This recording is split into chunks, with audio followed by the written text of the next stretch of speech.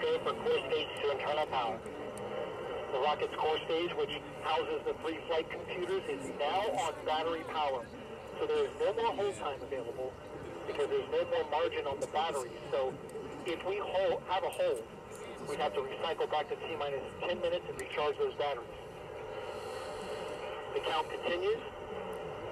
A note now, shortly after liftoff. 1 minute. Shortly after liftoff, Mission Control Houston will take control of the rocket, and my colleague, Leah Cheshire, will take over commentary. T-minus 50 seconds and counting.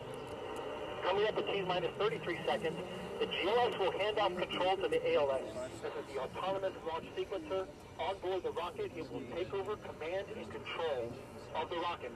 But the ALS will check, make sure there's no holds coming from the ground up until T-minus GLS go for ALS. And we are go for ALS. The Space Launch System is now counting down to liftoff of Orion on its maiden voyage to the moon. Not since Saturn V. Launch team can no longer cycle the count. Sound suppression water now flowing under the ML. And here we go. Hydrogen burn off the battery initiate. 7, 6, 5, 4 stage engine start.